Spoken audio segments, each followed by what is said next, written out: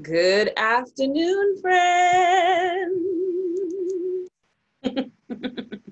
Welcome to 4-4. This is our 7th edition. It's crazy, can't believe it. This afternoon, we're focusing on people who have created incredible resources within our art space globally. And that is today, olaronke akinmowo, Asmaa Walton, and Tiffany Auttrianna Ward. And today our conversation is called reflective resources. This idea that, you see yourself in the resources that you're consuming, kind of thinking about it as almost a diet in a way. I think I'll wait for a few more people to come before we start getting into it. Reflective resources centers on the vision and voices of these 3 women that I've mentioned, and how they've created and galvanized resources for our community. Although each initiative is at a different stage in its life, and for clarity, that's the Free Black Women's Library, Black Art Library, and MARE Projects. They all represent an encounter with inspiration and a reflection of future possibility. I'm excited to speak with each of these ladies today. Let's see, 27, I feel like that's enough. So olaronke akinmowo is joining us live from Brooklyn. Olaronke akinmowo is an interdisciplinary artist who specializes in collage, paper making, printmaking, and installations. You'll see she got a nice installation for you to look at when she's talking. In 2015, she started the Free Black Women's Library, an interactive mobile library archive and biblio installation that features over 2,000 books written by Black women, as well as workshops, performances, film screenings, readings, and radical conversations. Her work has been featured in Teen Vogue, Oprah Magazine, Hyperallergic, Bus Magazine, and the New York Times. She has received artist fellowships and grants from Culture Push, the Laundromat Project, the Blackburn Print Shop, and the Brooklyn Arts Council. I'm so excited to have you this afternoon, Ola. I'm gonna unmute you and give you the video spotlight. Thank you for having me. Can you hear me? Can you hear me? Yep, we can hear you. Okay, great. Thank you for having me. Yes, so my name is Ola, and I'm gonna share just a quick slideshow about the Free Black Women's Library, and then we can have a conversation. I'm not a very presentational person. I'm more of a discussion back and forth, let's all get into it type of popcorny type person. So I'm just gonna, this is my first time doing screen share. So I'm gonna click on share content. Oh, it says only the host can share in this meeting. Whoops, my bad. Okay. Fixed. Okay, awesome. Share content, screen. And while you're doing that, I'm just gonna say hello again to everybody who's just joining us. Welcome, welcome, welcome to 4-4 Reflective Resources. As usual, we love a lively chat, so please, talk to us in the chat. Also, there's a Q&A button toward the bottom of your screen for you to enter any questions that you may have through the course of the conversation. Thanks so much. Ola, take it away. Okay, so do you see my screen? No, ma'am. Oh, sugar, honey, I see.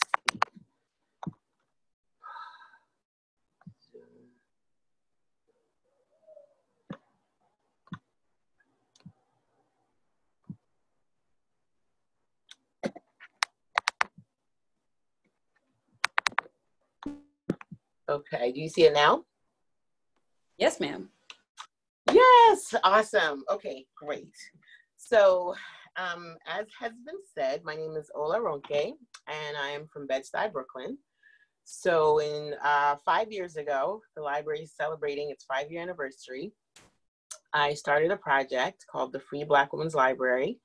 It is a social art project. It's I consider it a public praxis project. I consider it a Black feminist project, our community project. It's like an octopus with multiple limbs and legs and things coming out of it, as far as like what it represents and what I'm hoping it does for my community and people in general. So one of the guiding ancestors, spirit guide, venerated ancestor, mentor in my mind, spiritual mentor in my mind, Audre Lorde, she's one of the reasons why I started this project.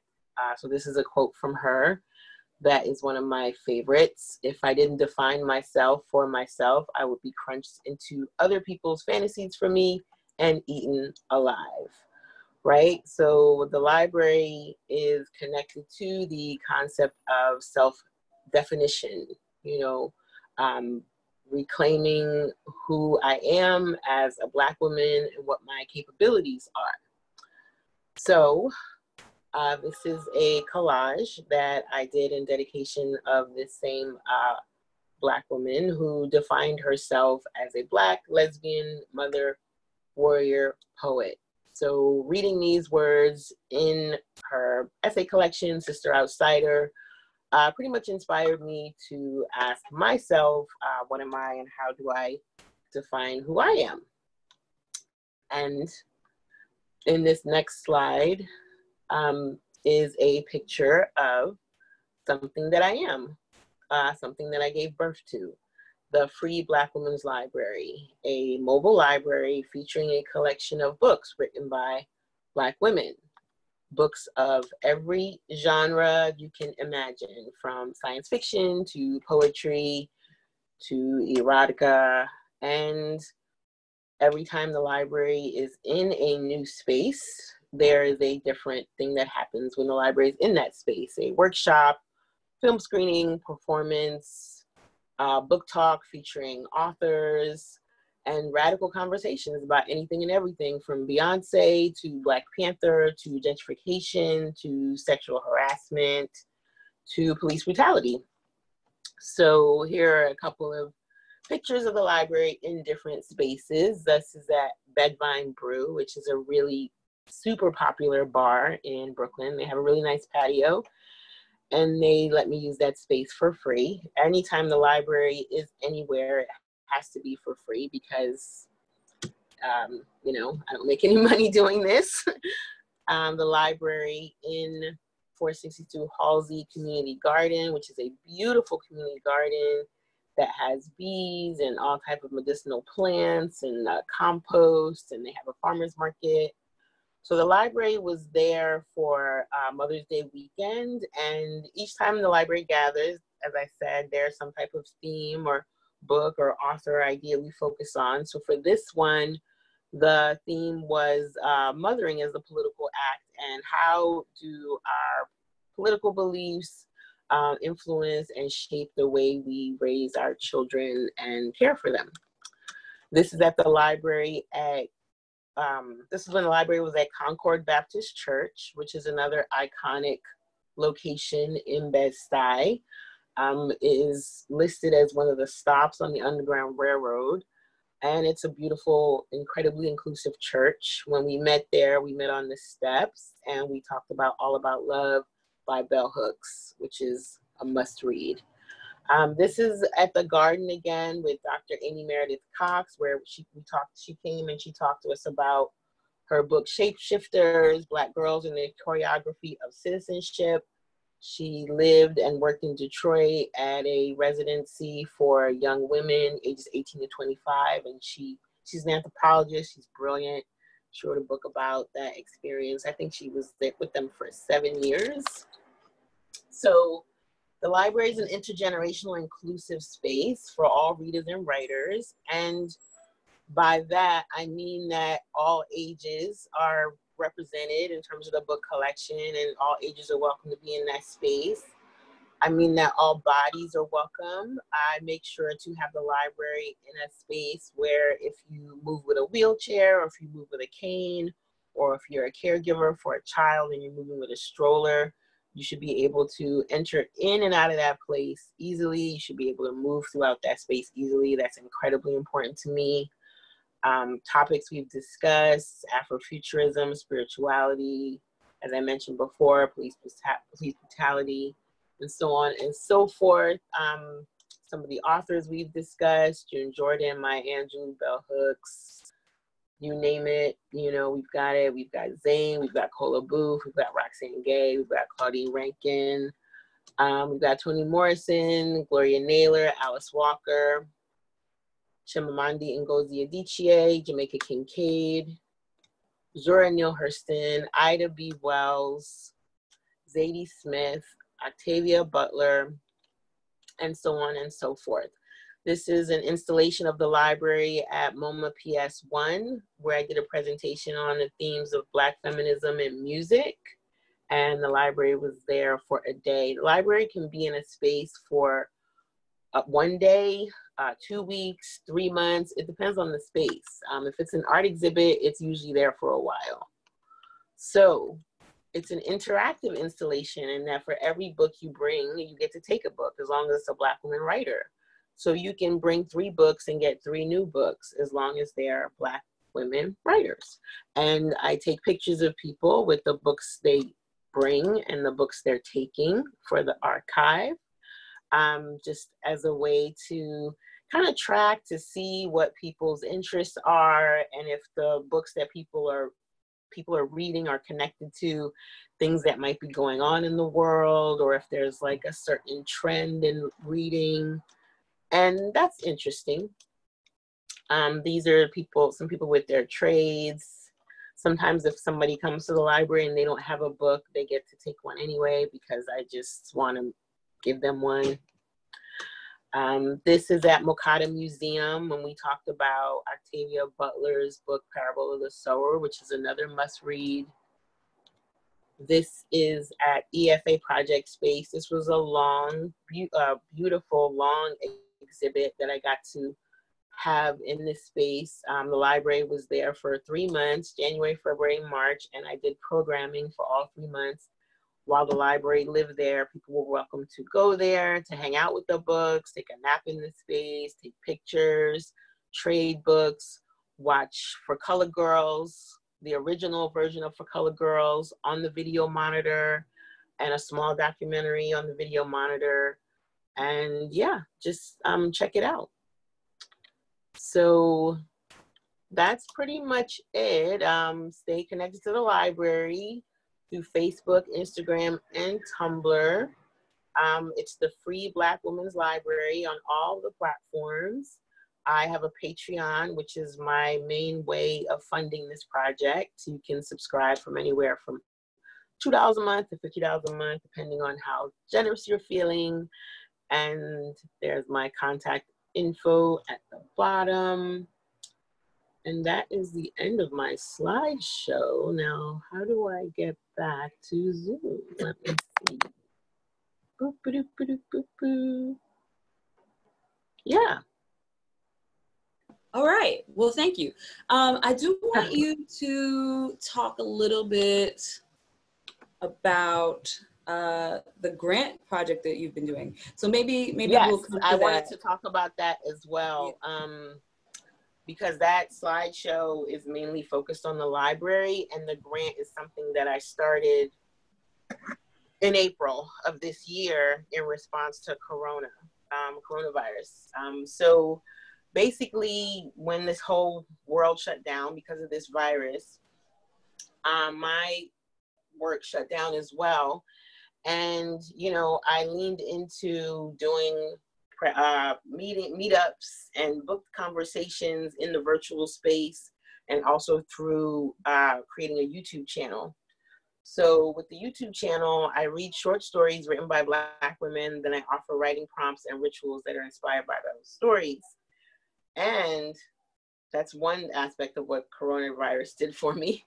The second is that I started a mutual aid fund for single Black mothers who are artists, writers, cultural workers, healers, people who, you know, work off the books, people who freelance, people who are doing things where the main purpose is to bring beauty to the community, to bring creativity, to bring healing, to bring joy, to bring care to the community. And the single Black mothers who are doing this work and at the same time raising children, which is like already exhausting. So, you know, what brought it to mind for me is that's basically what I am. And I thought about the idea of like some of us who can't file for unemployment, you know, and really we're already kind of pinching pennies and in a deep sense of like budgeting and hustle and having these like multiple side hustles. So I put the call out there, and my initial goal was to give out, I think, 10 grants initially. And the response and feedback that I got from the Free Black Women's Library community was so incredible that I've raised enough money to give out about 120 grants. So far I've given out 70, and I'm on my way to giving out the next 50. And I think after that, I might keep going. I'm not sure, because it actually is a lot of work running a mutual aid fund. So I'm not really sure, because I also want to write some things during Corona. While the city shut down, I want to spend some time like really trying to write some things that have been in my mind for a long time. But either way, that's a whole nother story. Either way, the Sister Outsider Artist Relief Grant is a one-time cash grant of $250 that goes straight to the mamas. And I've given a couple of mamas $500, depending on their situation. Some people are in dire situations where they need money for medicine, rent, and groceries. And then some people need money for art supplies so they can create new art, or they need to get their computer fixed, or, you know, things like that. I don't know, how do I get this screen off? What do you mean? Something,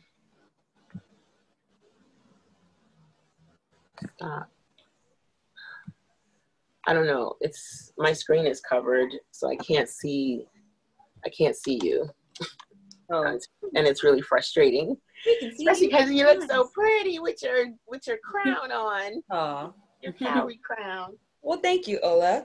So we'll definitely, of course, if you have questions, as per our typical protocol here, we do ask that people put questions in the Q&A, which you should see at the bottom of your screen. So please do that. Also, we love screenshots, so take some and tag us. So could all of you please put your handles for your projects and for yourselves in the chat, please. And so next we have the wonderful Asmaa Walton. Asmaa Walton is a Detroit native and the founder of the Black Art Library. The Black Art Library is a collection of books she began curating on Black visual arts in early 2020. The goal is to eventually turn this project of books to a lending library to be an educational resource for the Black community first and foremost. Asmaa has a Master of Arts in Art Politics from New York University and a Bachelor of Fine Arts in Art Education from Michigan State University. She's currently the Romare Bearden Graduate Museum Fellow at SLAM in St. Louis, and was previously the inaugural Key Bank Diversity Leadership Fellow at the Toledo Museum of Art. Super excited to have you here, Asmaa. I'm very excited for the work that you're doing with Black Art Library. Because I think, you know, one of the things that I think about in my work is the idea of a document and just how important that is to the canon, to us really representing our own viewpoints. So very excited for the work you're doing. And I'm gonna ask you to unmute yourself and talk us through what you're doing. All right. So one, it's really nice to go after Ola, because we can kind of see the contrast between like the time lengths. So she's 5 years in and I'm 5 months in. So everything is still really new, figuring it out kind of every day. Even like something that you said has changed since I first sent you the bio. And I kind of started this, I actually have been trying to remember how I came up with starting this project. And I really can't remember, but since I'm in museum work, and you know, in museums there's always that lack of representation as far as the audience that comes to the museum and the work that's being displayed. So kind of on my off time, I'm always figuring out like what I can do and how I can use my art education background to kind of spread some of the knowledge that I have that's around Black visual arts. So I started this project kind of just, I've been collecting books on Black visual arts for a couple years, but I never had that many. I would just here and there, I would like, my friends would give me a book for my birthday, or like that's what I would tell people to get me, like give me a book. And earlier this year, I was like, well, I could start, you know, collecting more of these books just because I know I have a lot of I'm like the art kind of person out of my friends. So I always try to use my social media to kind of share some quick information about a work of art by a Black artist, or just a little bit about them. And people that are not necessarily in the arts are always, you know, really appreciative that I'm sharing a little bit of that information and that they're learning something new. So I kind of wanted to keep doing that, like on a larger scale. So when I first thought of this project, I was like, well, I can just start collecting books. And I was really inspired by the Free Black Women's Library, and kind of how, you know, I tried to do like a deep dive into looking like, okay, how are people creating these kind of libraries, and how are they, you know, how are they functioning? Because I was like, okay, I want to do something like this, but I don't really know how to do it. So I kind of, you know, was doing my own little research as much as I could, because there's not a whole lot of information out there about projects that are kind of similar. And I was like, okay, I have my idea. I think I know what I want to focus on. I think I know what I want to do. So I was like, I'm just gonna start buying books, and we'll go from there. So the first book that I bought, I was really excited about, and it is a catalog from Buford Delaney's 1978 retrospective at the Studio Museum in Harlem, and I got it for $50, and it's pretty much brand new, and I was really, really excited about it. And my initial kind of idea was that I wanted people to be able to borrow these books and kind of take them on their own, and kind of, you know, be able to learn from them and look in them. And over time, which is the past few months, like as I've been collecting, I've been thinking, okay, I was like, okay, well, a lending library might not be the best idea, because some of these books, it's like, what if I don't get them back? Especially the ones that I might not ever find again. So I've been kind of thinking, I was like, okay, well, now I'm in a space where it would be a non-lending library. The physical space would kind of act as a reading room, because I think that's a way where people can have a space where they can come in and they're welcome, and they can spend as much time as they want with these books.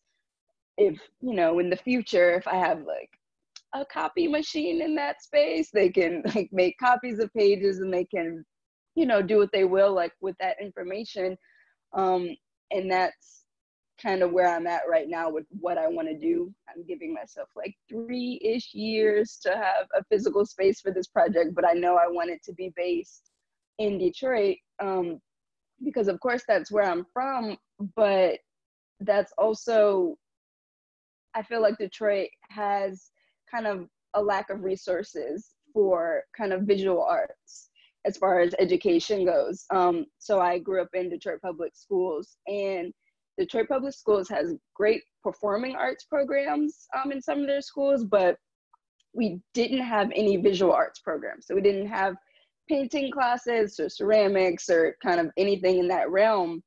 And I had art in kindergarten and first grade, but I think that was it. That was kind of where my art education stopped on that end.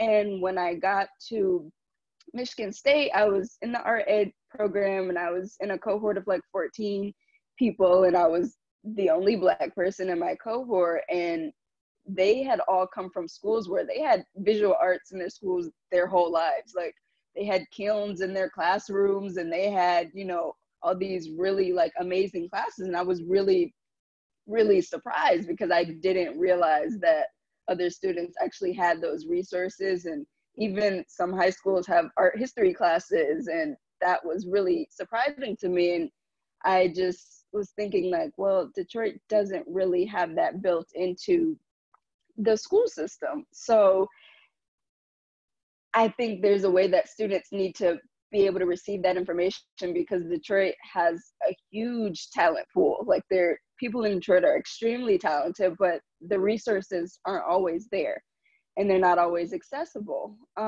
So creating this project is me trying to create that resource, and of course focus on Black art, especially because Detroit is basically it is the blackest city in the United States. Is 82% Black.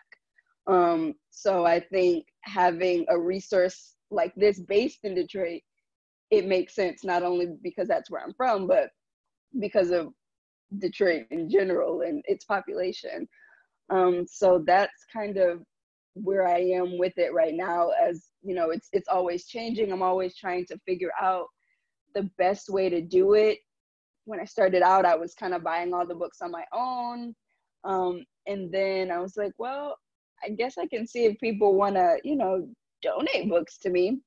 So I was like, okay, how can I do that? So I made an Amazon wish list, which, Amazon. But I was trying to figure out a way I could get strangers to be able to send me books without having to give them my address. So it just seemed like the safest way, where I didn't have to give all these people my address, and they could just pick a book that's on the list and they can send it without even knowing exactly where it's going. So I started to get a few people donating books, and one of my very first donors is actually on this Zoom call, but I will keep my donors anonymous. But it was just really exciting to start seeing people actually supporting what I was doing. And it kind of was like, okay, well, I'm doing something that people enjoy and that they think is a good thing. So time has been going by. I've been getting more donations and more donations. I'm kind of stopping getting donations because now I'm gonna have to move, and I'm gonna have to move all of these books that I've collected over the past few months. So I'm gonna halt on getting books. But it, even just the Instagram page, which is Black Art Library on Instagram, people have just been enjoying that as a resource, just as far as the pictures, because now they can see books that they might want to buy, might want to add to their collection. I've been really getting a lot of art teachers who have been following my page, and actually a lot of white art teachers that are finding these resources, and they're like really excited that they can kind of add these books to their classrooms. And one woman, she messaged me and she was saying like, I'm gonna send this to all of my teacher friends, just so they can see some of these books that they can have for their students. And that was really exciting for me, especially because I have an art education background, but I knew I didn't want to teach in the traditional classroom setting. I was never interested in that, and I was the only one in my cohort that was like, no, I'm not going to get my teaching certification because it's a waste of time. But so I've been kind of figuring out what I could still do in that realm, and this was kind of, it just feels right and kind of feels like the perfect thing for me to be doing. And I'm really excited to kind of see how it's gonna continue to grow, especially next month this month when I move back to Detroit, and kind of see what kind of things I can be doing once I'm home, and pretty much just gonna keep collecting, and then someday I'm gonna have enough money and I'm gonna buy a building, and then the rest will be history. Actually, as of yesterday, I started a GoFundMe for a book fund, to kind of help me buy more books. I like doing this as opposed to using Amazon, because if I get the money directly, I plan to buy from Black bookstores. So that's the goal. So the GoFundMe it's in the link of the bio of the Black Art Library page on Instagram. And I think you should put it in the chat. In the chat. Let's see. Okay, after I finish talking, I would I'll probably go get the link and yeah, the link in the chat too. So yeah, that's kind of where I am. It's still very new, but I'm really excited about it. So as you should be. Amazing. Thank you so much, Asmaa. I'm super excited to bring us all back into conversation together, but we have one more person to speak about their work right now. Tiffany Auttrianna Ward is an independent curator and cultural producer based in Baltimore and New York. Ain't you finna move? You should have sent me that. In 2019, she founded MARE Residency as part of MARE Projects, a residency with a focus on supporting and connecting artists of African descent between the United States, Latin America, and the Caribbean. In its inaugural year, Ward partnered with Sunspot Studios, shout out to my brother, Takala, to host Baltimore-born artist Jarrell Gibbs, shout out to Jarrell too, and Dominican-American artist Raylis Vasquez, love Raylis as well, in a 2-week residency created to highlight and connect artists to the city of Baltimore. Recent awards include the Intercultural Development Grant, MICA MFA Graduate Merit Scholarship, the Leslie King Hammond Graduate Fellowship, and the MICA Graduate Research Development Grant. At MICA, she served as a Graduate Studies Curatorial Fellow and the student representative in the Vice Provost Search Committee. During the past 10 years, Ward has centered the stories of the African diaspora through her academic and professional pursuits, which have taken her to Brazil, Puerto Rico, and throughout the continental United States. From 2015 to 2018, she ran a bilingual Portuguese and English online journal, Cores Brilhantes, a contemporary online space for Afro-Brazilian art. Since founding the journal, Tiffany has also been a contributing writer for Afropunk, Sugarcane Magazine, and Baltimore Magazine, as well as assisted artists from across the diaspora with public relations and marketing support. She is a 2020 MFA Curatorial Practice graduate from MICA. Clap for her, because she just graduated. She received her BA in history from Manhattanville College in 2011 with a focus on African diasporic studies. Thank you so much, Tiffany. I'm gonna ask you to unmute yourself now and talk to us about what you're working on. Hey, so I just wanna make sure everybody can hear me okay. Just thumbs up, it's good. All right, awesome.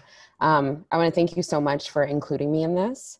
And it's been absolutely amazing to hear about everyone's work. And just to update, so I'm currently in Chicago and I'm moving to Puerto Rico at the end of the year. So I'll be based between Puerto Rico and New York. But I started this residency, MARE Residency, and MARE is Latin for sea. Sea as in water, not vision. But what we wanted to do is me and 2 other writers and curators, Nora Ariata Fernandez and Tatiana Scalaro, and they're from Colombia and Brazil. What we wanted to do was to connect artists of the African diaspora in the Americas and what each of us were brought to this space because we were seeing artists in different spaces who were coming up like conceptually with similar themes in their work and asking similar questions, but they didn't know each other, but they were still connected thematically. And so I was thinking of a way to further these connections and to also expand the conversation on the diaspora because basically growing up, I'm originally from San Francisco, California, and I moved to New York when I was 18. And I stayed there till I was 25. But growing up in San Francisco, basically all the Black people that I grew up around, or all the people that I recognized as Black, were African-American or from the continent. And so when I moved to New York and I started seeing people who were coming up to me and speaking in Spanish, I was, just really confused as to who these people were that looked like me and didn't speak English and didn't sound like they had learned Spanish. And so I started learning more about Caribbean history and the reality of the slave trade. Because in California, it's very easy to just believe that it was from West Africa to Mississippi, and that was it. And so over time, you know, I've also wanted to, I think that conversation was specifically limited growing up because they don't want, the larger powers that be don't want us to know about each other and to connect with each other and to see how our oppression is all tied. So basically with my work, from loving artists and loving art, I've found a way to connect all of the things that I'm trying to do through art. And the idea for the residency came because when I moved to Baltimore, I was going back to New York, and a friend of mine had started a residency for Brazilian artists. And I would go when there was an Afro-Brazilian artist that I knew, I would go to the city and I would meet up with them. And then I noticed that because there was the language barrier, they weren't able to connect with the city as much. And like, they were siloed out and kind of just like meeting up with other Brazilians in the city. And I really wanted them to see, you know, like African-American culture here, because me studying abroad in Brazil was so impactful to everything I've learned like about myself and about the diaspora. So I started saying, like, wouldn't it be really, you know, interesting and cool to have artists from different parts of the diaspora come to Baltimore and to see a city that's both historically Black, but also a city that's disenfranchised in the way that, you know, people speak about the city. And that's within the Black community itself. And like sometimes, you know, just some of the feedback that I would get when I said I was moving there, because I moved to Baltimore in 2016.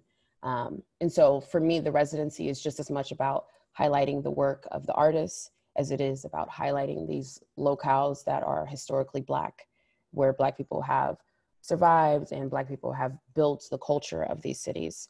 And so the residency is also nomadic. So there's the version in Baltimore, which will be repeated again this year. And I have 3 artists that I am announcing at the end of this month. And then there is a version that's going to be in Loíza, Puerto Rico, which is outside of San Juan. And Loíza is a historically Black part of Puerto Rico. And it's a beautiful, beautiful town. And a lot of like Black culture there. And then after that, we'll be going to Trinidad and eventually Brazil. So, you know, I think that my work in general is about shifting narratives. And I also, because I am coming from, you know, an American perspective, I'm thinking of ways to make it, shout out from Baltimore, hi Latoya. Thinking about ways to make this conversation so that it's not just American centered and it's not, you know, American ideas of Blackness solely, because we are all Black throughout this diaspora. And so what does that mean? And what are ways, how do we use art to survive and to further our culture and to honor our heritage? So I am looking forward to announcing the artists at the end of this month for this residency. It's 3 women and one of them is in the chat. And it's going to be, because of Corona, unfortunately, the 3rd artist is actually an artist from Brazil, but she won't be able to come to Baltimore. So she's going to be a virtual artist in residence. And so once we're announcing that, and then we're also looking to fundraise too, because I have been self-funded or got some, you know, funding from MICA, because the first residency was a part of my thesis. So I don't know how long I talked, but I'm super interested in questions about my work and talking further. Well, all right. If you two, Ola and Asmaa, would unmute yourselves. So this is our moment to shine together.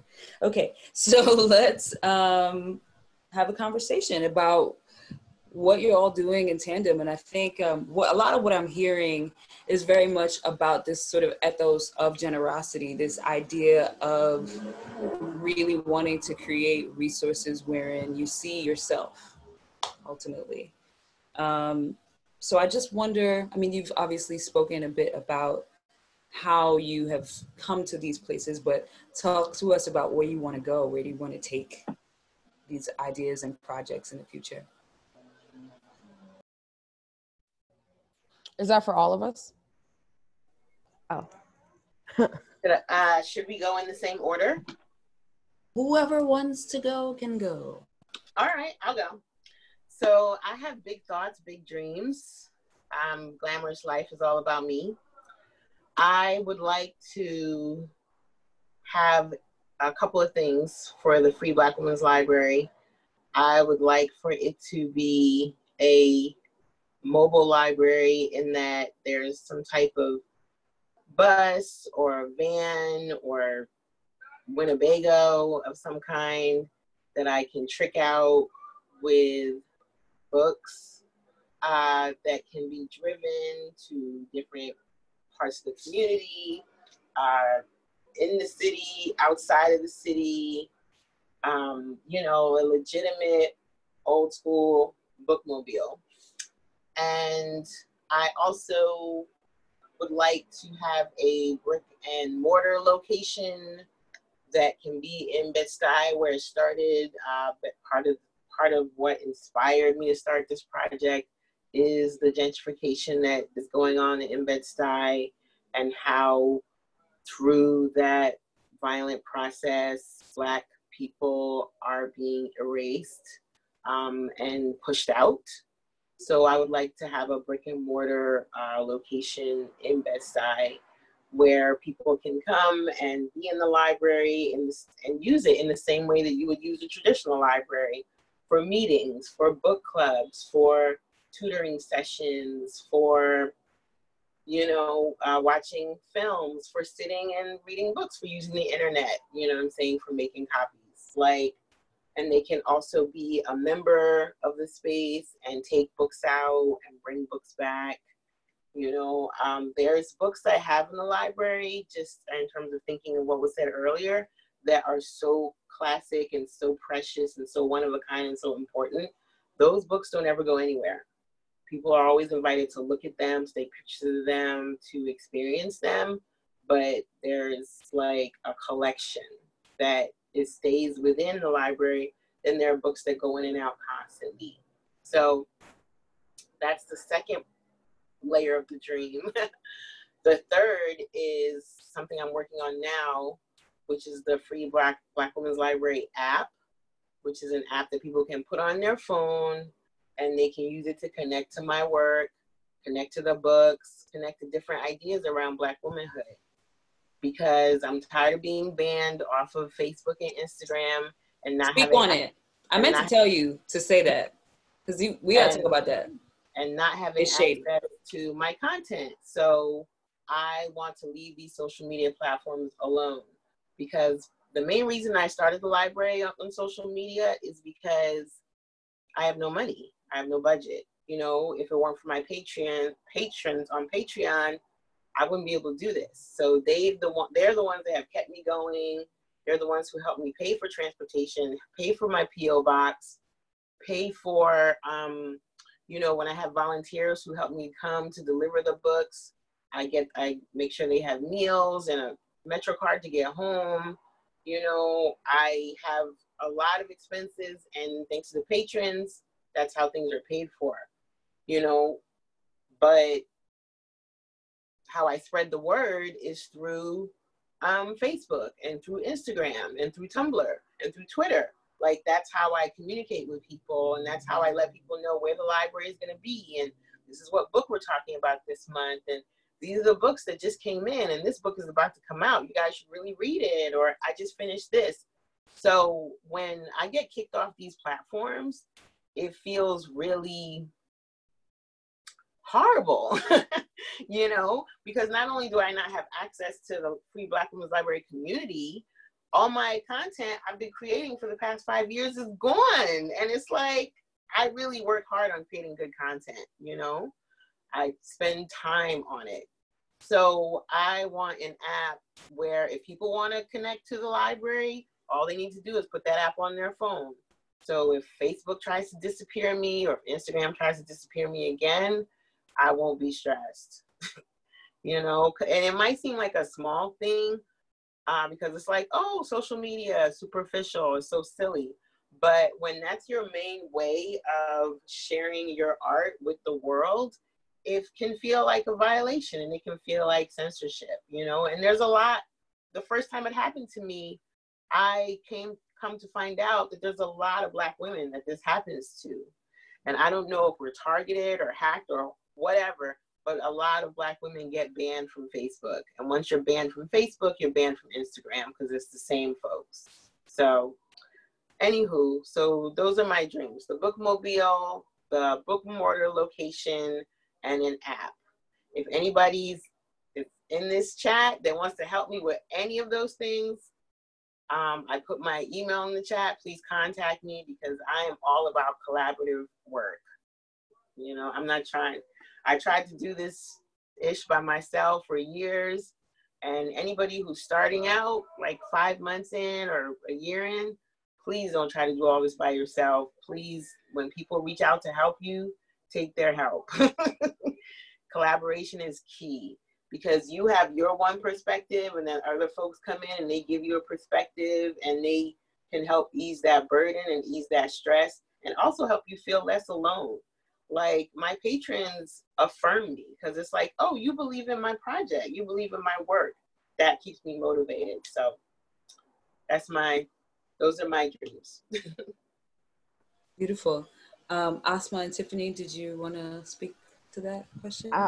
So as far as the future goes, you know, I definitely want to continue to spread the residency. And I don't know if I said this part, but the residency also, Baltimore was a place where it was like a home base, but in other spaces, I partner with other organizations. That's the model. So I just want to see that grow forward. And then also MARE itself is, we're trying to build it into a larger platform, including a publishing platform. So I'm working with a really cool, this is so cool how it's all aligned, right? But I'm working with a really cool writer and performance artist, and we'll be publishing something later on this year. And so I just want to see more support, and then also, you know, more financial freedom to be able to support these projects. I think about the first residency I did with like less than $2,000. So just like imagining so much more funding and like what I could do with that too, and what we could all do with that. So that's what I see in the future. Thank you. And then for me, sorry, my cat she won't leave me alone. But I said this earlier, but just like a brick and mortar location, that is the next kind of big goal. Like right now I'm really just focused on getting as many books as I can, but after so long, it's gonna be like, well, now these books are taking up everywhere, and I need somewhere to put them. So that's something I'm kind of thinking about at the same time, figuring out how I can make that happen, but also just getting the word kind of out there about what I'm doing. So continuing to do that. So we'll see a year from now what things look like. So yeah. Brilliant. So something, and this is such a wonderful segue. So thank both of you for both Ola and Tiffany for sort of mentioning this partnership aspect. So much of what all of you are doing, partnerships are so absolutely essential to that. And I wonder about your process for sort of building your partnerships, because it's so integral into what you're doing. And sort of, because I think partnerships can be one of these things that is difficult. It's essential, but it's not easy, right? So what are sort of like, maybe if you have best practices in terms of how you go about developing those?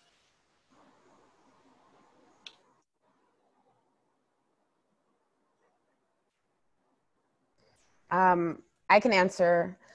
I don't know that I've thought about it in as concretely of a way before, but for me, it's about intuition, and it's about people having similar, not just goals, but also similar ethics.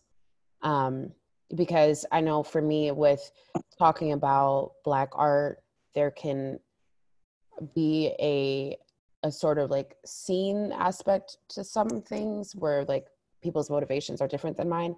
So I try to find people who are like really about the art and the culture, and I've been really fortunate to find people who are like very, very supportive. You know, like Takala is definitely one of them. But, and I think also something that's helped me is knowing exactly what it is that I want. So even sometimes if partnership is just something like talking to somebody who's helps me like flesh out my ideas more, or somebody who I can trust when they say like, maybe you should do it a different way, that's coming from a genuine place and not a like, because I don't want to see you do it and me not do it, you know? So that's, I guess, my best practices.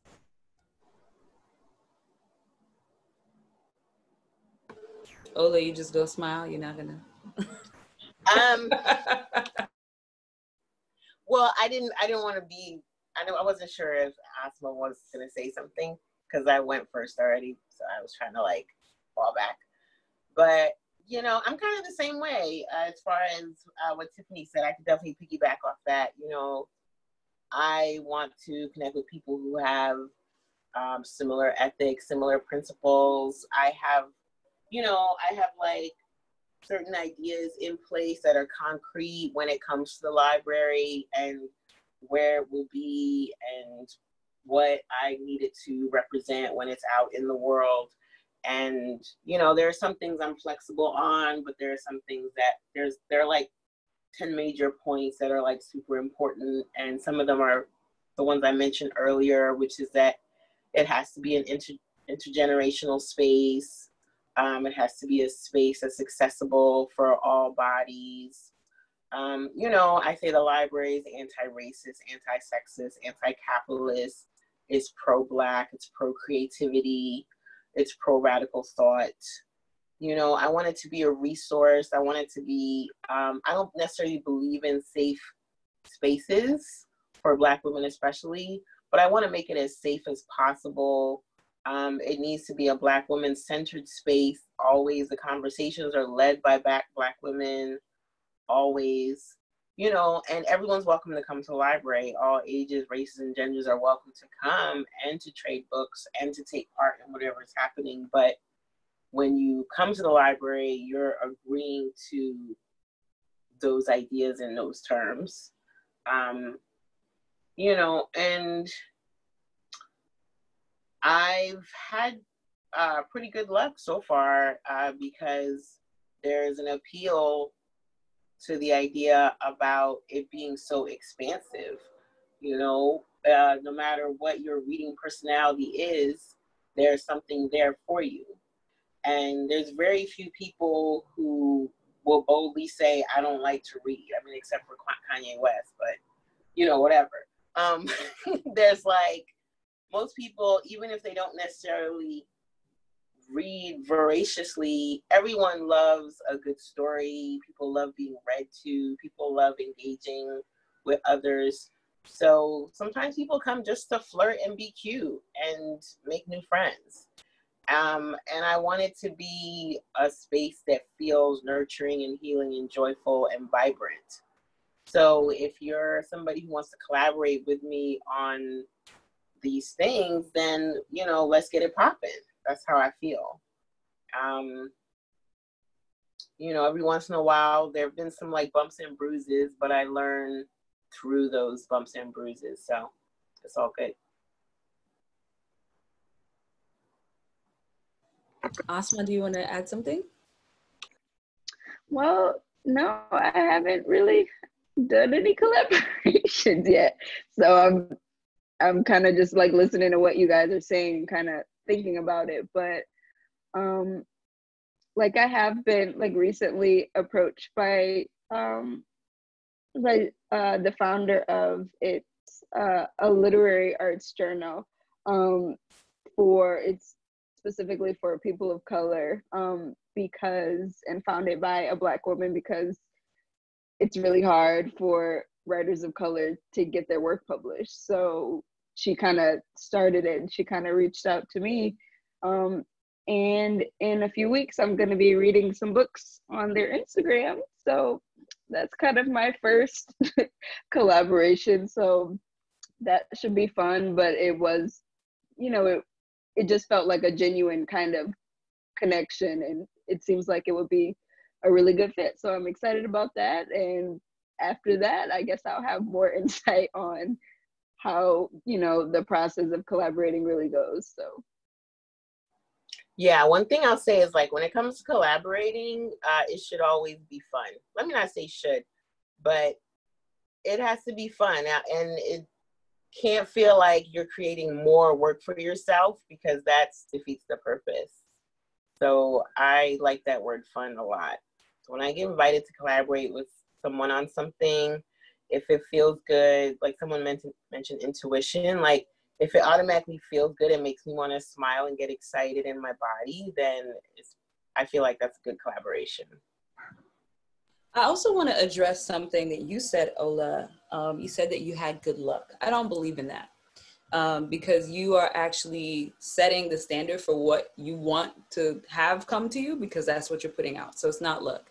It's a matter of intention. And I think, if I may just say something else here, in terms of thinking about partnerships, you have to also be thinking about, as both Tiffany and Ola said, alignment. You're thinking about that, but you're also thinking about, like, is this a healthy step for whatever you desire to have your project grow into? And I think that's a critical element to think about as well. So that brings me to my next question. One of the things that I really would love to hear from each of you about is, what has been the sort of most meaningful and impactful interaction that you've had with someone that you're serving or that you are being supported by?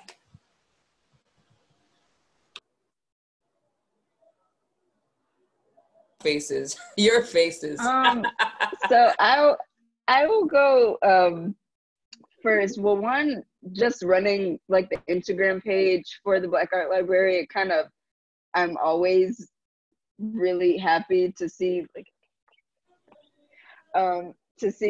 some of the comments that I get and some of the messages, because they do just make me feel really supported, and like what I'm doing is important. And then yesterday, like when I had just posted the GoFundMe, so it hasn't even been up like 24 hours, and I got a $100 donation from the woman I supervised, who was my supervisor when I was at the Toledo Museum of Art, which I didn't even expect it. And I texted her and I told her thank you, and she was like, it's like, what you're doing is really great. And she was like, I saw the Black Art Library on Instagram. I didn't even realize it was something that you were doing. So it was just nice to see that and be kind of supported in that way, just because I had never talked to her about the project. But that, that $100 donation, that felt nice. So.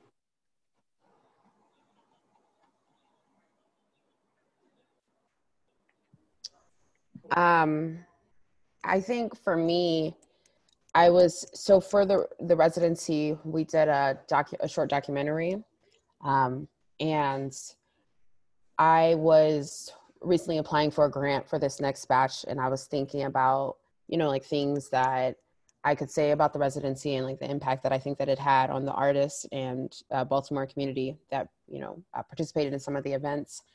And I was thinking, like, wasn't there something that Jarrell said about, the residency made him feel, stronger and more prideful of Baltimore? And I went back and watched the documentary, and he had said that the residency itself and like the attention to Baltimore made him feel like more proud to be from the city, and that I could do that, and that I was thinking about another artist that I brought for the residency who's actually from Puerto Rico, and he was talking about how, when he thinks about Baltimore, he'll think about his experience coming to visit the artists. And for me, that was really important, especially because, you know, now he doesn't have to say The Wire every time he thinks about Baltimore, which is what I always get whenever I say I live there. But that it was just this, you know, this powerful Black experience where everybody was able to connect. And I don't know, it's just, everything about that experience was just so meaningful for me.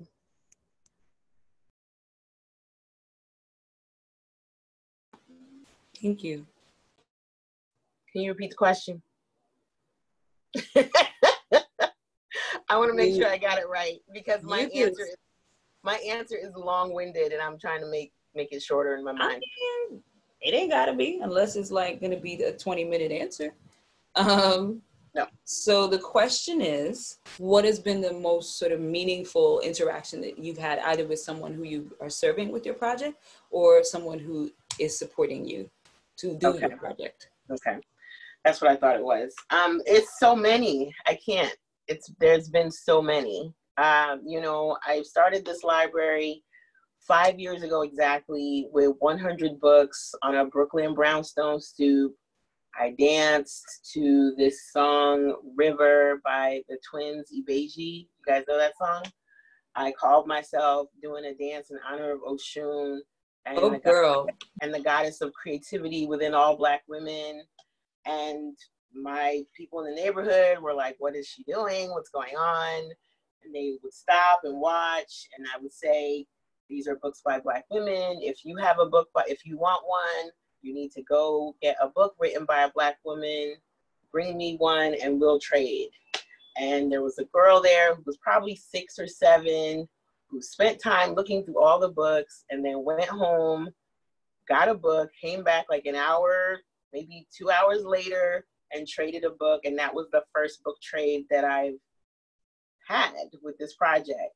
And she still comes to the library 5 years later. She's older now. She's graduated to chapter books. She's taller. She's still adorable. You know, it's like, that's amazing. Like, I get teary thinking about it, you know? So I've had that moment so many times. Like, I've had that moment with women who are looking for books for their children. Like, they've just finished their MFA in like Black feminist studies. So they bring, you know, a book, you know, they'll bring a book like Angela Davis's Race, War, and Class, and they'll trade it for like, you know, Nappy Hair by Bell Hooks. You know, you have a group of Black women who bicycle together, and they'll make the library the last stop on their all-day bicycle ride.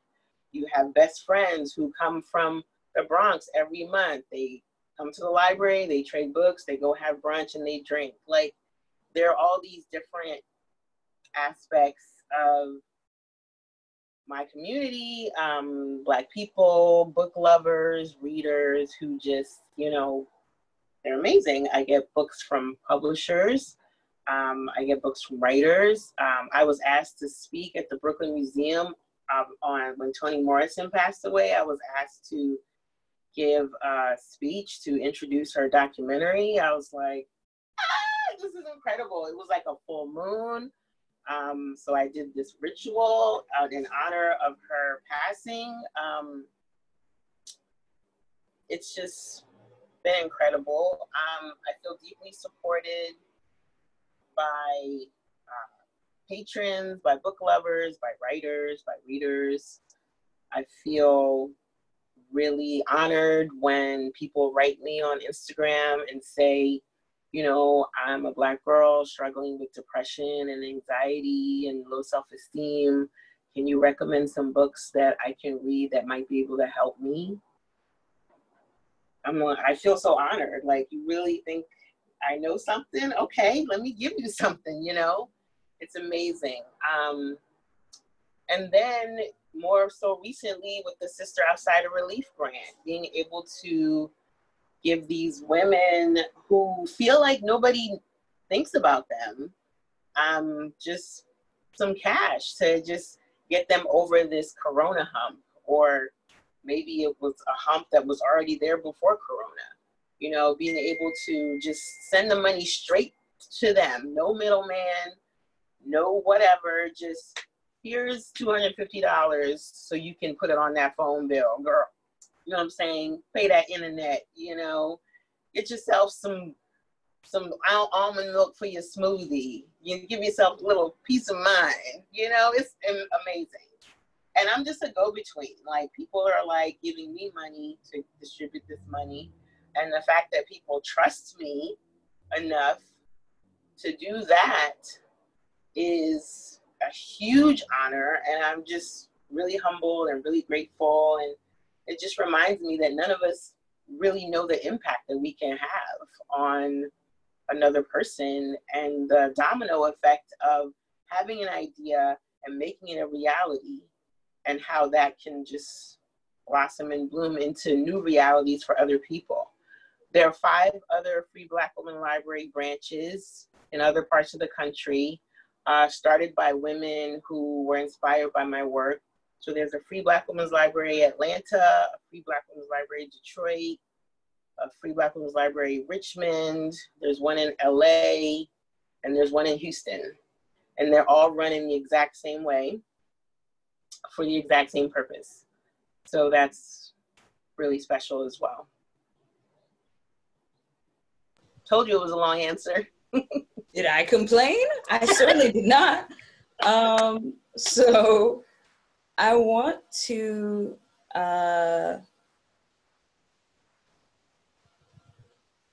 just maybe take a moment to start looking through some of the questions that have been answered. If people have additional questions, please do drop them in the Q&A. I'm sorry if I'm mispronouncing your first name. Zinnia Rowe has said, it's clear to me that we Black women are not owners of street-side public venues. Should we not consider churches owned by the community as the brick and mortar spaces through which to set up shop? Ola, Brooklyn, for one, has been known as the borough of the Blacks and the borough of churches. I mean, if I may, I think that that's a kind of, it's a dicey question because people have a lot of interesting relationships with the church. So that's not always an option for people. And it's certainly not always an option wherein the leadership of a church is wanting to align with certain things. That's just my take, my thought initially.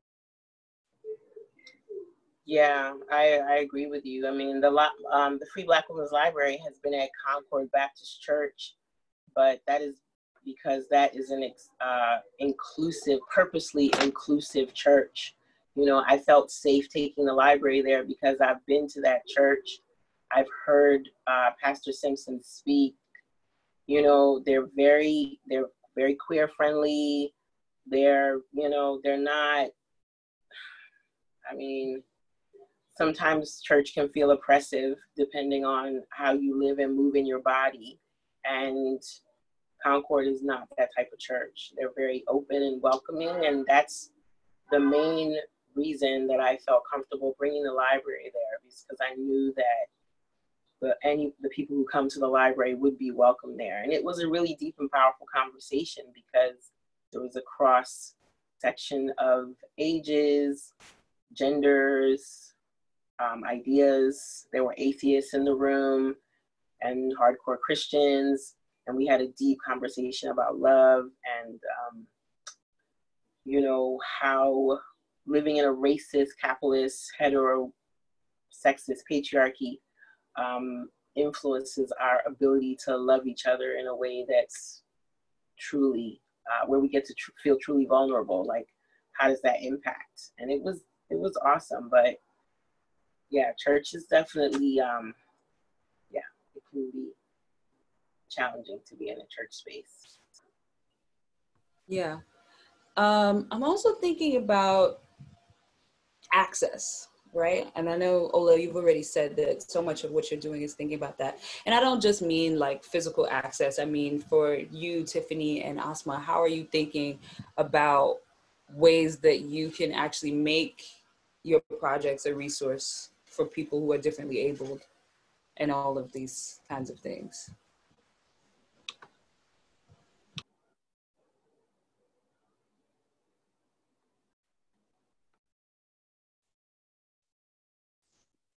All right, let me get myself. So one thing I've kind of been thinking through is that, okay, eventually once I do have this physical space, there still needs to be a way for people to access it that cannot actually get to the physical space. And for one, it's still gonna have to exist online in a different form, beyond an Instagram page. Like there's going to have to be some kind of website that can still kind of be as expansive as possible. Like, I mean, I'm sure, I mean, maybe one day, but being able to digitize every book that I have in the collection and put it on the internet, like that's, yeah, that, who knows if something like that can happen, but in a perfect world, something like that is what I would want to be able to see. But then even beyond that, it's something you still have to think about, even something existing online, because something that became really apparent with COVID-19 was the lack, that some people lack that access to internet, a constant internet connection. So it's something that I don't know, that I'm always gonna have to be thinking about and figuring out ways to still be able to reach everyone. And maybe it means that, okay, they're not coming to me, but I can go out to other places as well.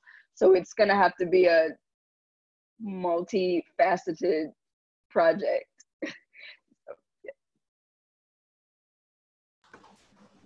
When I think about accessibility, I think about it on multiple levels.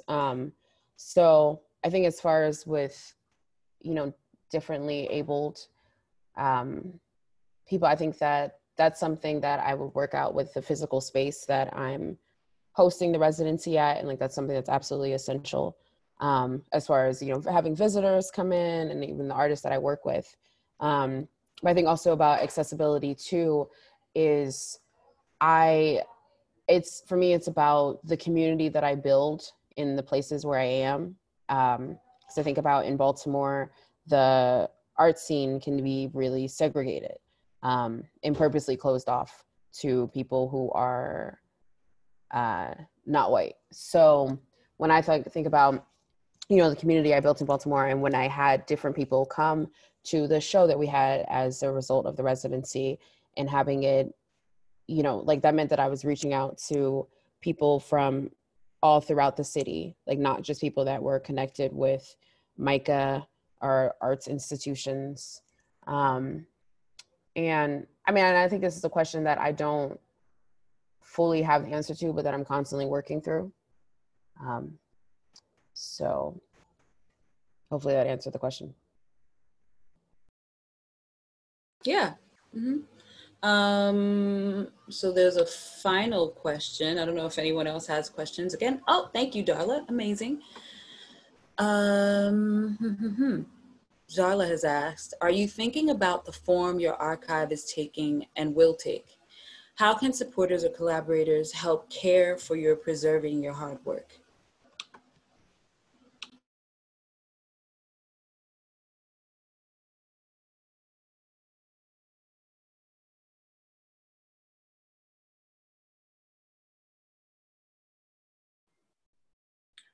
Well, in terms of the accessibility question, like I said earlier, and like Tiffany had said, there's different levels to it. And one of the ones that's important is different bodies being able to move in and out of the space and throughout the space freely, but also that the library is always free. The library was at Afropunk one summer, and I realized that if you didn't have money to get a ticket to get into Afropunk, that meant that you couldn't experience the library at Afropunk. So I don't do Afropunk anymore, and whenever the library is invited to be in any space, I make sure to let the people know who invited me that you can't charge for people to have access to these books and look at these books. So even if you may not have a book to trade, you should still be able to experience it. So that's really important.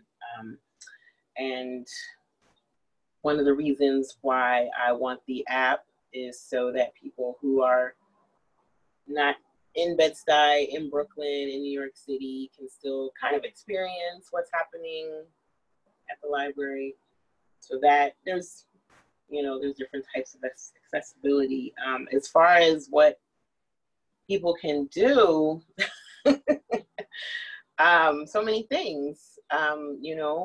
I need help with technology. I need help building a website, making the app. I need access to space once the city shutdown is over. I need an intern who can help me figure out how to make this project more efficient. There's so many things. I could go on and on and on in terms of that question and what I need. But right now, more than anything, I guess this is gonna sound capitalist, but I need money. I'm trying not to say it, but I don't know how else to say it, but I need money, to do the things that's really gonna help the library thrive and run in the way that it's supposed to, in the way that libraries and cultural institutions work for society and for community. So I need funds. Can I add something? Yes, please. So, because I was thinking about that too, as far as accessibility. So for me, before I started the residency, what I did for a year was I did artist interviews.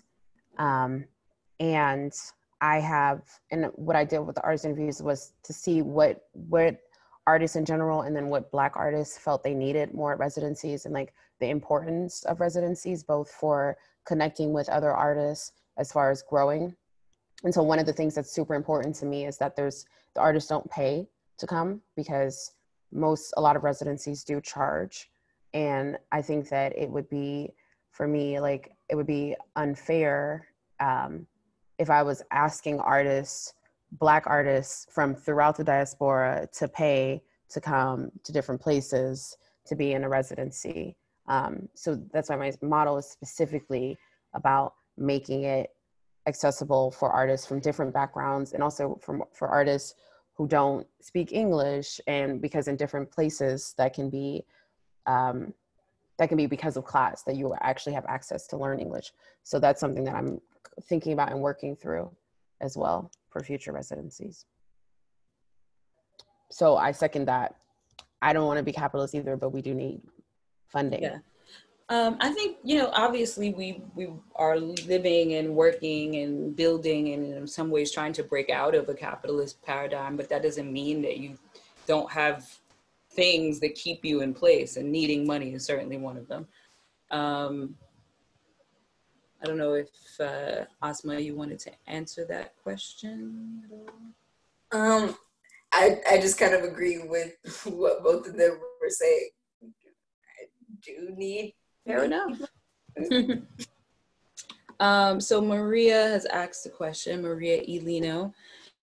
Museums like MoMA PS1 charge visitors. Is that a question? I guess it's a question, there's a question mark.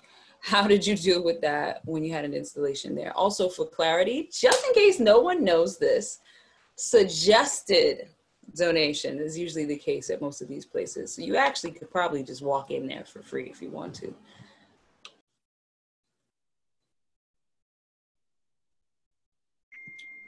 Yeah, the events that the library participated in at MoMA were free. The library was part of the New York Art Book Fair, which is free. And the library was part of like a Day in Black Music tribute to Elaine Brown type thing, and that was free. So wait a minute, now I have a follow-up question. They didn't offer you like a budget or anything to get the books there? Oh yeah. Okay. Whenever I'm invited, this is the library's bread and butter, right? The library's bread and butter, what helps pay the bills is Patreon. And whenever I'm invited to bring the library anywhere, if I'm asked to do a presentation or a workshop, I get an honorarium for that. Okay. So I wanted to make sure that we spell that out. Yeah, So that's important. Yeah, I get a nice honorarium, and you know, that's money that where I'm paid for my labor, for my creative labor, and for the time I spend researching, creating slideshows, creating a book list. You know, so people definitely be getting their money's worth. Okay, people walk away learning things. No, that's right. Yeah.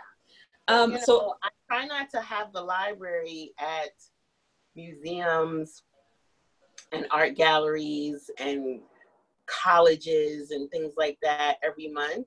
You know, I work very hard at having the library at, you know, barbershops and vintage clothing stores and the playground and the bus stop and the laundromat, because I don't want to just have it be consumed and used by academic, like artsy folks. You know, I mean, I love academic artsy folks. Yeah. But I also want the random woman who's going to bodega to just get a ginger ale to stop and say, "Oh, what's going on here? What you doing with all these books out here?"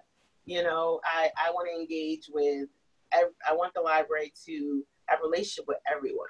So, you know, but those museums definitely. Sometimes they give me some good coins. Sometimes they even provide transportation. They'll pick me up with all the books. They'll help me set up. They'll help me break down. Some institutions are much more supportive than others, but it's fine. Good. So we have another question from Aza. Are you able to support yourself solely from these projects? No. I mean, yeah, we knew that, but I think maybe that's also, well, I'll just wait.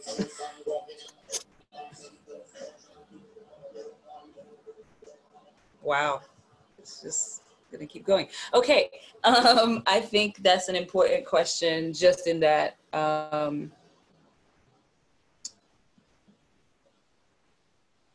the nature of the beast is such that we're not able to just do one thing. But you know, this was not posed to me, so I'm gonna not talk anymore. Can't with you. I mean, I'm trying to get enough funding for the residency that I'll be able to move around and support it in different spaces, as well as, you know, pay myself. Because even when I'm not physically with the residents, like right now, for example, the residency is going to be in October, but I'm still working on it every day. So, you know, and I think, so I'm trying to get to that, but I've only been doing this for a year. So yeah, we'll see. Ask me anyway. I think valuing your own labor is also important in these processes. And it's, I mean, I think in particular in this moment, especially, it's a conversation that we have to have, not just externally, but internally as well, within ourselves and within our community, and just thinking about the ways that we show up for ourselves individually as like people, particularly, you know, in a place where, you know, people will run roughshod all over you if you let them. So the question is, in a place where Black women's creative labor, yeah, emotional labor, yes, is not valued, yes, you know, and is not seen as the precious resource that it is, right, for, you know, racist reasons, sexist reasons, but also somewhat classist reasons. Yes. Because I am not master librarian scientist. I'm not sure if that would make a difference, but I honestly don't know if it would. I don't know if it would. You know, but I work very hard to do a lot of research and make sure that my work is legitimate as possible. And I haven't made any money doing this, but the fact that I'm now able to at least not come out of pocket to pay for things does feel like a win.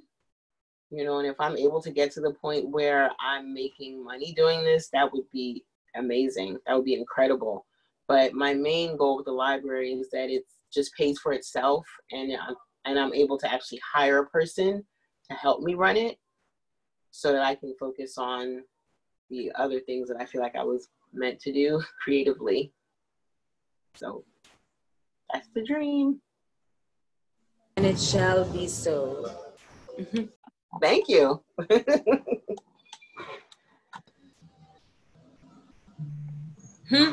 Nathaniel said, as someone with an MLS who knows lots of people with an MLS, Ola, you're a better librarian than all of us. Shout out to Nathaniel. Oh, Nathaniel. Well, ladies, does anybody else want to stab at that? Asmaa, you ain't got nothing? Well, once I can get to the point where I'm not paying out of pocket for books, maybe, you know, that'll be a nice step right there. So that's real. Well, thank you all so much. It's a little before 2:30. I think this has been a wonderful conversation, and I'm so grateful to each of you for your time this afternoon, and to everyone who has come and had this conversation and journey with us the last hour and a half. Again, thank you. So excited. Also, if you're in New York and feeling up to it, I am producing an event called Interdependence Day today. I'm a part of a collective called The Blacksmiths. We're partnering with another collective called The Wide Awakes. Of course, if you're coming out, masks, face shields, whatever, just make sure you're protecting yourself and being safe. But we will have live music, performances, a few films will be screened as well. So yeah, it's gonna be great. And I gotta go, so I can go do that. And I'm emceeing, so that'll be fun. Thank you all again so much. Have a fantastic day, be safe. Please remember that today is the 4th of July. It means it's another day, but also. Emma, someone said repeat what you just said about your event in the chat. I don't even see that. Okay, so yeah, today is July 4th, as we know. This event is called Interdependence Day. And ultimately, you know, we know that the promise of America has not been for us. We already know that, right? And so the goal, and us calling this event Interdependence Day, is to aspire to that promise and to really think through the ways that these colonial structures don't work anymore, and they never worked. They never worked for us. They were not intended to work for us. And so how do we then create connections and center Black life and center Black culture and center Black morality in what we do moving forward? How do we... It's at Washington Square Park. Someone said, where is it? It's at Washington Square Park. It's at Washington Square Park. We'll be near the arch. So that starts at 4 o'clock. So come through if you are feeling able to do so. Yeah, and follow the Free Black Women's Library on Instagram. Yes, follow everybody. Follow it all. Until I get banned again. Become a Patreon so you can have access to exclusive content like podcasts and free yoga classes led by me. Woo, woo. Oh yeah, because she be teaching yoga, y'all. She be teaching yoga. Oh, nice. All right, everybody. Thank you so much. I look forward to being back again next week with a whole new group of guests. Thanks again to Tiffany, Asmaa, and olaronke. I hope that you all have a beautiful weekend. Thank you so much. Thank you so much. Bye. Bye. Ciao.